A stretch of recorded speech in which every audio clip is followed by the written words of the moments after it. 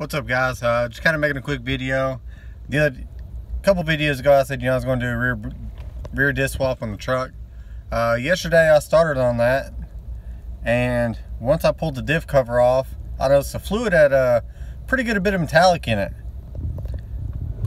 Got the cover completely off after all the fluid drained out, and I was super surprised at what I seen, especially since I just drained the fluid out, or replaced the fluid probably 4 months ago, and didn't have any kind of problems. Yes, I put the right kind of fluid in it. Yes, like I even put the LSD additive in it.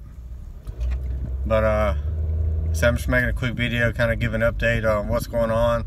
I started recording yesterday, and then as soon as I seen all that, I just stopped.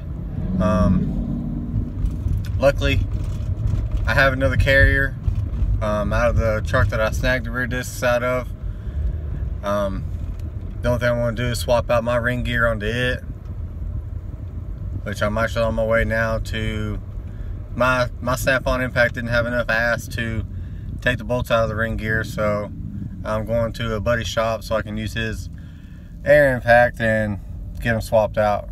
But yeah, just kind of giving a quick update on what's going on, and I'm about to include some pictures of what the spider gears look like, and what the little shaft that keeps the axles from going too far in, and holds the spider gears. I'm not sure, but all right, guys, take it easy.